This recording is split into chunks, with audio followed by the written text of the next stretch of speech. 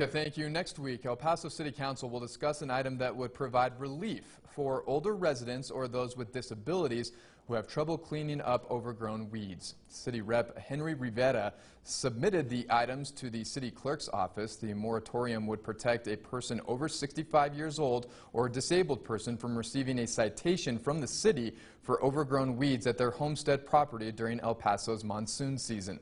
The items are expected to be voted on by council. This will be at Tuesday's meeting.